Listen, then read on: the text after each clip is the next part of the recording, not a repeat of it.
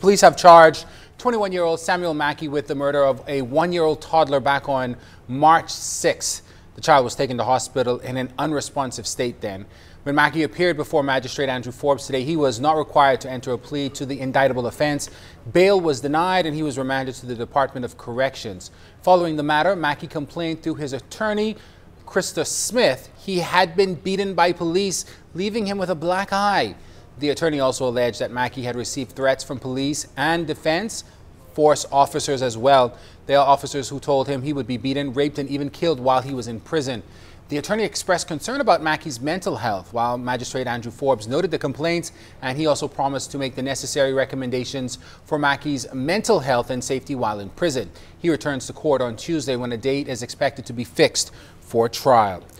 Also from the court, a judge resentenced former death row inmate Anthony Clark Sr. to 35 years in prison today for the 2011 contract killing of Elias Tillis.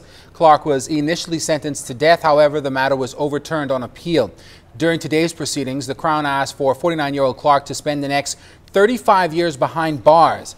They indicated that the murder was cold, calculating, and nothing more than a financial transaction for Clark, who they described as a danger to society. When called upon to respond, Clark told the court he did not do it, did not know the deceased, and was forced to confess. Justice John Isaacs then sentenced him to 35 years in prison after noting that Clark has shown no remorse for the crime. The sentence will be reduced by 3.5 years for time spent.